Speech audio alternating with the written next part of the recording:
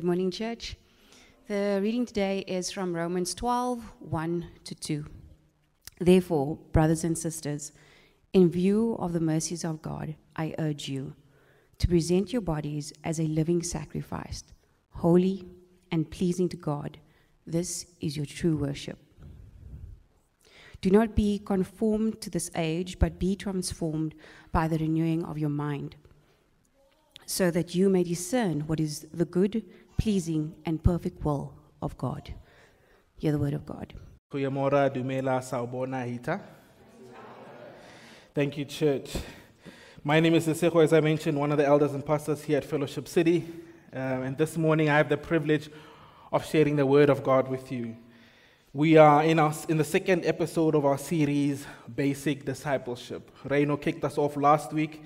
This is our second episode, and this is because we are a disciple-making church. We remind people every Sunday by expressing our key distinctives that we're gospel-centered, disciple-making, and transcultural. Shiami unpacked that a little bit earlier during the announcements. So reflecting on what it means to be a disciple, as elders, we asked ourselves what a disciple looks like. We believe that a disciple is someone who loves God and loves people. You'll see an image of a triangle that best explains how that unpacks itself. So we believe that a disciple is someone who loves God and loves people. So how do you know if someone loves God and loves people? We believe this is centered around three things. The first is knowing God through reading the Bible and being in spaces where you experience and encounter more of God. The second is committing faithfully to transformation, to fellowship, to meeting and doing life with God's people, and committing to the mission of Fellowship City, which is to see God's kingdom come by transforming lives in and through His transcultural church. And also the mission of the wider church, or the greater church, church with capital C, which is to make disciples from the Great Commission. The third is giving generously of time, talents, and treasure. If you don't give of your time, if you don't give of your talents, if you don't commit to the fellowship and life building of God's people, if you don't commit to being in spaces to encounter God, then do you love God and do you love His people? For the next few weeks, we look at the three different legs of how do you know if you love God and love people. We circle around these. This morning, we look at what it means to be faithfully committed to transformation in loving God and loving people. That is our title this morning, committing faithfully to transformation. To unpack this theme, we need to start with the word transformation. What is transformation? The Cambridge Dictionary describes transformation as a complete change in the appearance or character of something or someone, especially so that that thing or person is improved. Synonyms of the word transformation are convert or metamorphose, which is the same as the word for metamorphosis. In biology, transformation is the genetic alteration of a cell by introduction of extraneous DNA. An example is the butterfly, which transforms from an egg to a caterpillar, a cocoon, and then a butterfly. This is biology, and the butterfly has to get through the stages of transformation as it grows. And at the end of each stage of transformation, it cannot go back to the previous stage. The butterfly lives in the new reality of its new stage as transformation continues. So we will unpack further transformation in the context of our passage this morning. And as we do so, we'll see that our eyes are open to the experience and encounter of God being central to that. Once we truly accept Jesus, then we leave the life of old and we cling to the new. We cling to the new stage. We cling to be transformed into people who love God and love people. Let's pray. Lord, we thank you that this morning we can gather together to sing songs of praise and worship, to fellowship, and to hear from your word. I pray that at this time that you quiet our minds and our hearts Help us to hear your voice. Help us to hear your word. As the Holy Spirit speaks to us, tugs at our heart, would be receptive and willing to hear. I pray that by your Spirit that you'd help us to understand your word and to be transformed by it. In Jesus' name we pray. Amen. This is a picture of Thomas Goodwin, a Puritan theologian and preacher from the 1600s. Puritan referring to a belief that to be redeemed from the individual's sinful condition, that a covenant relationship with God was paramount. It was absolutely necessary. Puritan meaning a belief that God reveals himself through preaching and the Holy Spirit is active in salvation for the individual. A Puritan believing that strict moral discipline and purity is the correct response to salvation or the Christian life.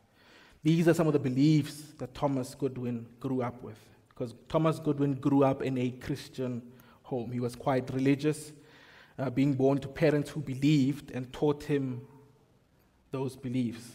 Thomas Goodwin decided or knew early in life that he wanted to be a preacher. In his early ministry days, he had a ministry that was focused on creating guilt through teaching to get people to improve.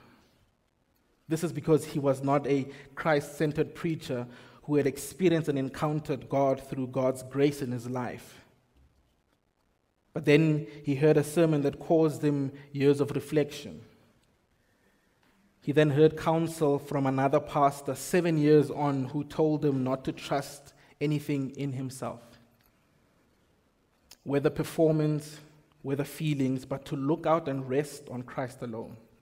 That's what this pastor tells him 7 years on as he grapples with the sermon that he heard. This is what freed Thomas Goodwin. This is what transformed him. In his transformation, he could not go back when he encountered the grace of God. When he heard these words that he should not trust anything in himself, whether performance or feelings, but to look out and rest on Christ alone. His mind was changed, his ministry was changed. And this came from understanding the depth of sin, that people can't just change. We are incapable of doing good. We are incapable of loving God and loving people in and of ourselves. Goodwin began to have a view of God's grace in Jesus that rescues those who are dead in their trespasses and sin. Only an encounter with the grace of God can change people, can transform the individual. This changed his preaching to Christ-centered preaching rather than work on guilt-based improvement.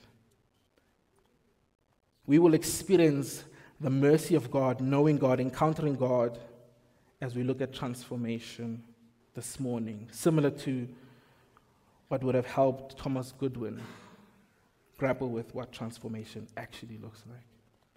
4 points this morning: the mercies of God, the encouragement, the transformation, and the renewal of the mind. Let's look at our first one.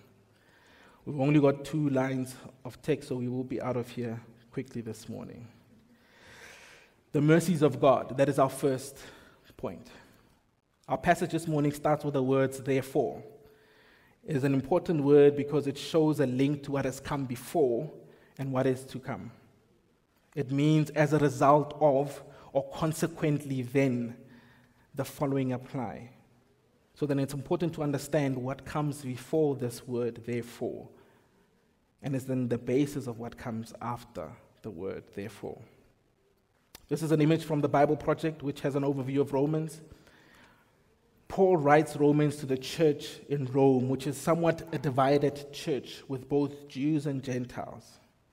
The division is brought by disagreements on how to follow Jesus, on different perspectives on whether customs should be followed, like circumcision, like Sabbath, like following traditional Jewish customs. So Paul writes Romans to bring about unity by explaining the gospel, which is the good news about Jesus' life, his death, and his resurrection. Romans as a book can be broken up into 4 sections, which hinge all on the gospel. The first 4 chapters can be titled as The Gospel Reveals God's Righteousness. The Gospel reveals God's righteousness. Chapters 5 to 8 can be titled as The Gospel Creates a New Humanity. The Gospel creates a new humanity. Then chapters 9 to 11 can be titled as The Gospel Fulfills God's Promise to Israel. The Gospel fulfills God's promise to Israel. And chapters 12 to 16 can be titled as The Gospel Unifies the Church. So we're looking at the beginning of that unification in the flow of the story of Romans. It's important to also understand some ideas from chapters 1 to 4 to understand chapter 12. The first is that all humanity is trapped in sin. The world has a sin problem that stems from Adam and Eve in the Garden of Eden, defying God and wanting to be king and ruler of their own lives. So removing God from his rightful place as king over their lives, believing that they know better than God. This sin problem continues from Genesis 3, and we see it through the Bible as things evolve and the world disintegrates into chaos, idol worship, and abandoning of God. The Torah, through God's chosen people, Israel, shows that people can't follow the law of God. We're incapable of following the law of God in and of ourselves. But then Jesus, the Son of God, takes on our guilt and serves our punishment. From a God who punishes sin, Jesus is bruised, is beaten, is spat on, carries our cross, is mocked, and dies a shameful death in our place because of our sin. I want you to consider this as a moment of clarity, even for Thomas Goodwin, a moment of transformation in encountering God as the forgiver of sins, as King. Thomas Goodwin then understood that he could not be good without God. He can't trust anything of himself. That is what the words of the other pastor to him said. He understood that he could not even try to be good without God. This is true for us. We are not good. We cannot love God or love people without God. We can try like Thomas Goodwin attempted in how he taught, but then we pull ourselves up by our own bootstraps and we fail time and time again without seeing and accepting and realizing the grace of God. I want you to consider for yourself, if you know Jesus, the same Jesus who died for us. If you have read the gospel accounts, you'll know about Gethsemane, a place that means oil press. Jesus goes there to pray after Passover. This is the night before he is crucified. This time Jesus is sorrowful, even though he had been to Gethsemane before, he had prayed there before, but this time he's sorrowful to the point of death. Jesus prays that this cup would pass him over. He prays to God that he would not face separation from him and that he would not have God forsake him. He prays that he would not be crucified, beaten, mocked, and shamefully die. This is what we deserve. But Jesus says that God's will prevail. If Jesus, who is God, is sorrowful to face the separation, can you imagine how we would face the separation which we deserve? Jesus is nailed to the cross with thick nails. These nails had to be knocked into his hands and feet. These nails had to hold him up on the cross. So you can imagine they have to go deep into the wood, deep through his hands. Jesus hangs on the cross and dies. As he hangs there, he cries out to God, my God, why have you forsaken me?" This is our place in which Jesus stands. Jesus draws his last breath, and on the third day, he raises to life because he said he would. In the Bible, he says that the temple will be raised on the third day. Jesus raising from the dead shows that he conquers death. It is Jesus defeating and breaking the power of sin and the power of death. Jesus defeats death because he lived a perfect life without sin, and because he is the Son of God. This is the depth of love that God has for us, that he would send his Son to die for us. Those who raise their fist at God as those who believe they know more than God. So then through the death of Jesus, we have a new identity. If we have placed our faith and trust in him, we have a new identity. We are sons and daughters of the Lord God. We are a new humanity. Our sins are forgiven. We are justified and we are right. We're justified meaning we are righteous because Jesus is righteous. If we have put our faith and trust in Jesus. This is the great news, church family, that if we've put our faith and trust in God, that we are justified and we are made right with God, and we are part of this new humanity. Paul reminds the Romans that to follow Jesus is to leave behind their old humanity and to live a life like Jesus lives. So as we zoom in or focus on chapter 12, we have to remember the big picture. Again, because of faith in Jesus, Jews and Gentiles are together people of God if they follow Jesus through God's Spirit.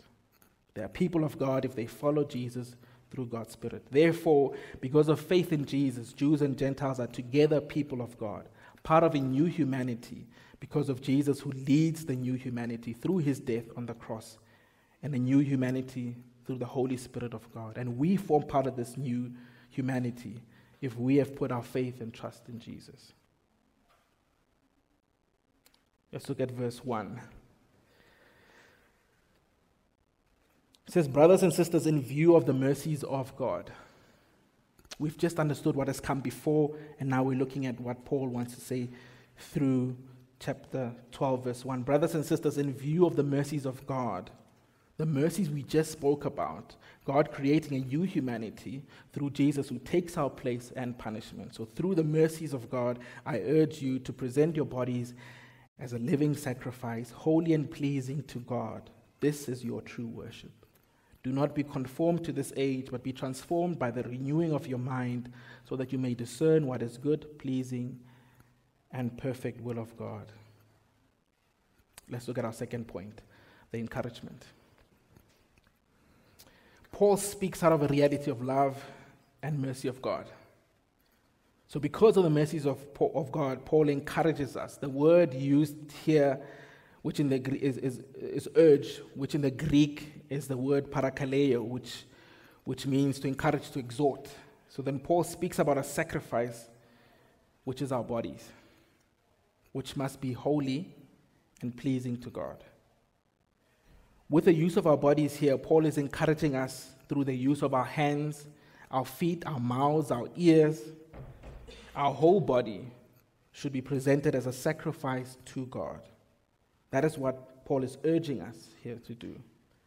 I think the body here is simple because in the world we live in, that is what is most present. Wherever we walk, sleep, work, this is how people engage with us. This is how people see us. This is how we engage with the world, through our body. This is how we help people. This is how we do life, through our body. If you think about the sacrifices in the Old Testament, they died to atone for sins. Bodies here as a living sacrifice means that we should use our bodies as we live to make much of God. So not as a sacrifice as of old, which would be atoning for our sins, but that our sins are already forgiven, and then we ought to use our bodies to make much of God as a living sacrifice, pointing to God. Our bodies should be holy, which is similar to righteous. They should be set apart for God.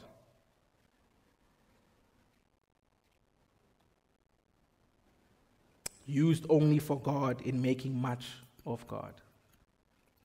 Pleasing to God in how we use our bodies. This is our true worship.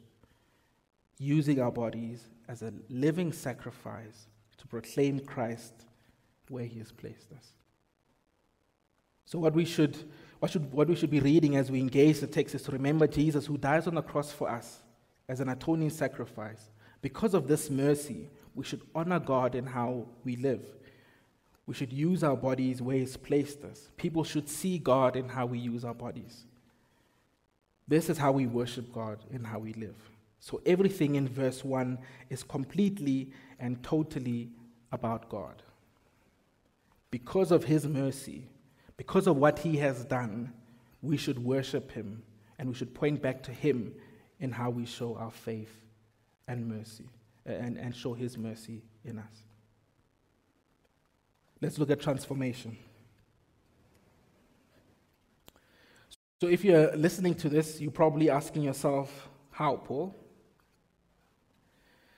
How do I point to God in how I use my body? How do I proclaim Christ through my body in worship? Paul continues in verse 2. Paul uses transformation. He says we must be transformed by the renewing of the mind. The word renewing is interesting because if you have to renew your passport or renew your cell phone contract or renew your gym membership, all these things express that the thing being renewed is not in the right state. That it may be invalid, it may be broken, and it may be expired. If we look at earlier scripture in Romans 1 verse 21 to 23, for they knew God, they did not glorify Him as God or show gratitude. Instead, their thinking became worthless and their senseless hearts were darkened. Claiming to be wise, they became fools and exchanged the glory of the immortal God for images resembling mortal man, birds, four-footed animals, and reptiles. So our minds have become worthless. And worse, they have exchanged or replaced thoughts of God with thoughts of other men, with thoughts of birds, four-footed animals, and reptiles. Paul seems to hate zoos and has never been on an animal hunt. What we should see is that if we don't have a renewed mind, our mind could be stuck on other things except for God. That means God is not first if we don't have a renewed mind. Verse 2 starts with, don't be conformed to this age. That is what this age is all about. Their minds are not transformed. Their minds are concerned about themselves. It is the common horror movie scene when you walk into a room where there's only mirrors. If I do watch such a scene, my first thoughts is, where were you going? So when you're in this maze of mirrors, wherever you turn, you only see yourself. This should be scary like in the movies, but in real life, that is what is first in our mind of mirrors, if we don't have God first. With a transformed mind, we can discern what is good, what is pleasing, and what is the perfect will of God.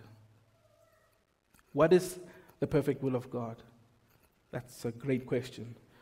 So what Paul is referring to here is the will of command. So basically, the will of command is as God has commanded in His word. So the word of God provides the will of God in this context. Through understanding and studying the word of God, we know God. And we know His will, the will of command. Through knowing God, we have a transformed mind because God then takes His rightful place in our mind and in how we use our body. In knowing the word of God, we're able to discern what is good and what is pleasing. So what are some of the commands of God that we should know? Mark 12, verse 30 to 31 reads as follows. Love the Lord your God with all your heart, with all your soul, with all your mind, and with all your strength. The second is, love your neighbor as you love yourself. There is no other command greater than these.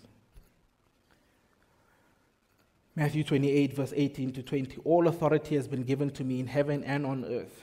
Go therefore and make disciples of all nations, baptizing them in the name of the Father and of the Son and of the Holy Spirit, teaching them to observe everything I have commanded you, and remember I am with you always to the end of the age. What we learn from these commands is that we ought to love God and we ought to love people. We learn that we ought to share the gospel. We ought to use our bodies as a living sacrifice. We need to have our bodies make much of God.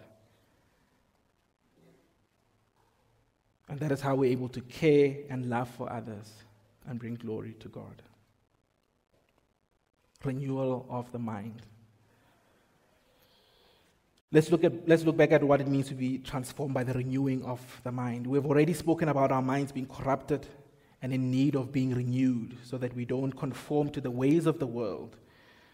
If you look at other occurrences of the word renew, you will only find one in the New Testament, which is in Titus 3, verses 4 to 5. And it reads as follows: "But when the kindness of God, our Savior, and his love for mankind appeared, he saved us not by works of righteousness that we had done, but according to his mercy, through the washing of regeneration and renewal by the Holy Spirit." Renewal happens through or by the Holy Spirit. The Holy Spirit, when we accept Christ as Savior, comes and dwells in us. The Holy Spirit then changes us from the inside out, showing us things that we need to change, showing us and pointing us to the cross of Christ as a reminder for who we are. We belong to God, and we are saved by Jesus on the cross. The Holy Spirit helps us to encounter God, to behold God. The Holy Spirit helps us to understand the Word of God as we read the commands of God. The Holy Spirit helps us understand who God is and how to use our bodies as a living sacrifice. Secondly, the Holy Spirit helps us to apply the commands of God as he transforms our minds. Through a transformed mind, we apply the gospel in everyday situations, like what job to take, how to handle situations at work, perspective in the face of loss, wisdom in marriage, and courage in witnessing for God. So the Holy Spirit enables transformation in the mind by enabling the renewing of the mind. One of the commands of God is found in Colossians 3, verse 8 to 10. "But now put away all the following: anger, wrath, malice, slander, and filthy language from your mouth. Do not lie to one another, since you have put off the old self with its practices and have put on the new self. You are being renewed in knowledge according to the image of your Creator." I know that as I read this, anger, wrath, malice, slander, filthy language, these sound hard. But then with a renewed mind, with the help of the Holy Spirit, this is how we're able to put these off and put on the new self. So what we should know this morning is that the mercy of God is seen in Jesus, who dies on the cross for us as an atoning sacrifice. Because of this mercy, we should honor God in how we use our bodies, where he has placed us. People should see God in how we use our bodies, how we do life.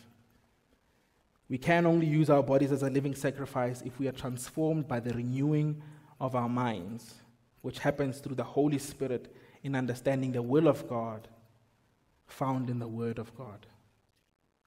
The will of God helps us to discern what is good and pleasing. It helps us to truly worship God through our bodies and minds. So if you're listening to this, what does it all mean for me? Here are some next steps. Here are some things that you ought to know. To be faithfully committed to transformation means knowing God and encountering him.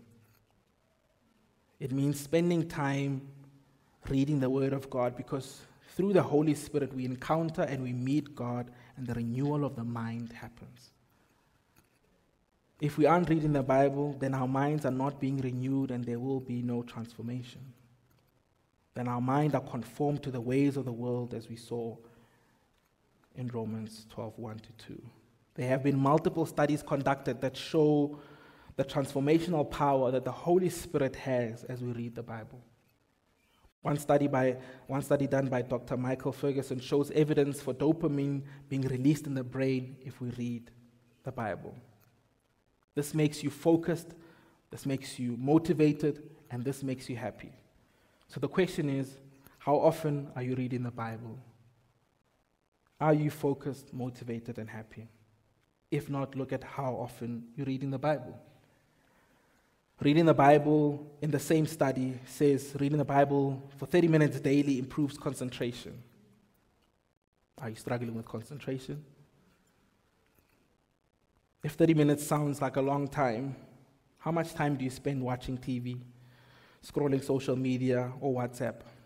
How much time do you spend at the gym, exercising? How much time do you spend studying, reading the news, or book of your choice? These are not bad things, but for our minds to be transformed, to be renewed, we need to put God first. The word discern that we read earlier sometimes means discerning between what is good and what is better, not only what is good or bad. So these things aren't bad things. These things are good things. But for our minds to be renewed, for us to be transformed, we need to put God first in our minds. And reading the Bible regularly helps us with that. The same study says reading the Bible encourages positive behavior or attitude. Are you struggling with anger, with jealousy, with rage, with pride, with lust, with addiction? A study from the Center of Bible Engagement shows results that reading the Bible between 1 and 3 times a week has negligible effect. There's no effect, basically. So this means there's no effect. So just coming to church on a Sunday and reading along with Chanel as she reads the teaching text will have no effect. But that same study says there's real change that starts to happen when we're reading 4 or more times a week. Feeling lonely drops by 30%. Anger drops by 32%. Bitterness in relationship drops by 40%. 57% drop in alcoholism. Being spiritually stagnant drops 60%. Spiritually stagnant meaning feeling like you're stuck or not growing in your relationship with God. So if you read the Bible 4 times at least, then being spiritually stagnant drops. Viewing pornography drops by 60%. Remember Colossians 3 verse 8 to 10? If you're reading the Bible at the very least 4 times, then you're able to put to death the things that we should not be doing. We're able to be transformed by the Word of God. One of the commands which are put, or part of God's will for our lives is seen in Matthew 28 verse 19 to 20, which is the Great Commission, to make disciples who make disciples. The study from the Center of Bible Engagement says reading the Bible at least 4 times a week increases your ability to share your faith by 200%. This is because you have confidence as you continue to know who God is, as you encounter Jesus walking on the pages of Scripture. Vaughan Roberts, a well-known book author who writes books like Turning Point and Setting Hearts on Fire, grew up in a Christian home, but one day was challenged by his sister about his faith. He was angry to be challenged, but he went to the Bible. Reading the gospel, he says it was like seeing Jesus walking on the pages of Scripture as he encountered who Jesus is. This is how we come to knowledge of who God is, by reading the Bible, by reading the Gospels, by understanding and knowing who God is. Just like Thomas Godwin, as we spoke about earlier. Here's a quote from John Piper on how to read the Bible. Let the one who reads, read slowly and deeply, and with tears and with longing to live it and speak it as he sees it. It should be like eating a good stew or beef cheeks. Leon Klopper is a specialist of beef cheeks. I encountered that after I ate some of that after Eat and Run. There will be no pictures, just so we can get through the sermon this morning. So when you eat beef cheeks or stew, you don't rush eating it. You savor the meal. You try to feel the flavors. You suck on the bone if there's bones, and you make sure it's clean. Sometimes you go for a second helping because of how good it is. This is how John Piper encourages us to read slowly, asking the text questions, thinking about what you're reading, thinking about the audience who's receiving this, and thinking about the writer who's writing this, and forming prayer habits as you read the Bible, asking the Holy Spirit to enable you to understand what you're reading. Reading the Bible also motivates us to be in community as we see Jesus being in community with his disciples. God is a God of community. Another next step, are you committed to being with God's people? Committed to coming regularly to church? Church isn't the choice in the morning between tired, between cleaning, between running or studying. Church is where you meet God's people for fellowship, where you sing songs of praise and worship together. As you sing, you're edified and you build up in your walk. And others are also built up and edified as you meet with others as well. Church is where you hear the word of God and through the Holy Spirit encounter God. You may not call Fellowship City home, but you need to belong to a family of believers. You need to be committed to the fellowship. You need to be coming regularly to church, to be edified, to be encouraged, to be built up in your walk, as well as the walk of others.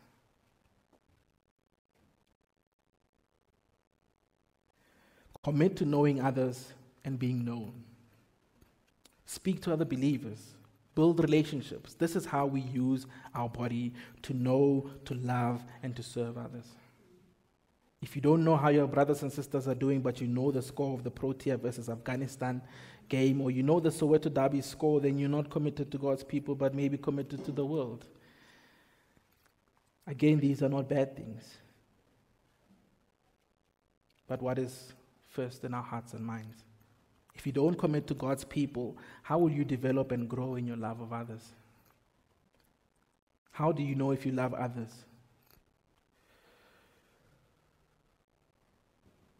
A battery that you plug into any device, AAA or AA or the 9-volt batteries, can be used in different devices or different things. It can be used in a remote, in an appliance, or maybe even in a toy. They can work together, but you will notice most appliances or things that use batteries require more than one.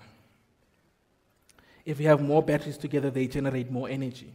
They bring power to what they're used for. This is similar to what I'm referring to. We aren't made to be alone. We aren't made to walk alone. Together we can do more, and used together we bring power and glory to the name of God. So commit to the fellowship and commit to meeting with God's people. Find a place to serve. There are multiple places to serve during our Sunday services and even out of our Sunday services. Serving is a way to be in spaces where you are known and being known. It is a space where you can use your body, your hands and feet as a living sacrifice. Next step, are you serving and where? This may be your next step. If you are not sure how you could be serving, come and speak to me after the service. Lastly, as we close, we can't do any of this without the power of the Holy Spirit. We need the help of the Holy Spirit as we read the Bible, the help of the Spirit, the Holy Spirit, to love God and to love people, to be in community. So we need to pray. We need to ask the Holy Spirit to come. We need to ask the Holy Spirit to renew our minds. We need to ask the Holy Spirit to transform us as we read the Bible and as we desire to be in community. Let's pray. Lord, we thank you that your mercy is what brings us life, that your mercy rescues us from sin that seeks to entrench us and brings us into a new humanity, that the death of Christ on the cross for our sins brings us life. I pray that we may regularly encounter your mercy, whether it be with meeting with other like-minded brothers and sisters, as well as reading our Bible. May we encounter Jesus.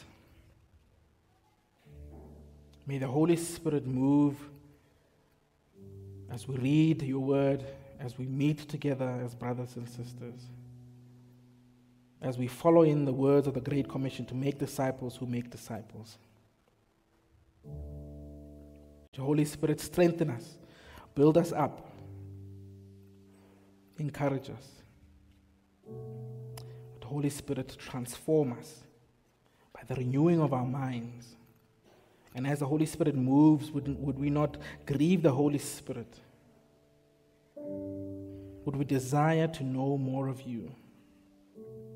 And we can only do that if we spend time reading your word and spend time in spaces where we can encounter you, Lord God.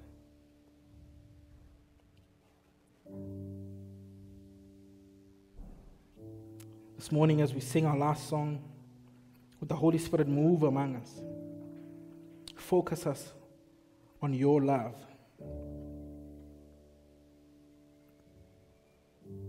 Would the Holy Spirit speak to us and tell us those things that you want us to know, to say, and to do? And would the meditation of our hearts be pleasing to you? In Jesus' name.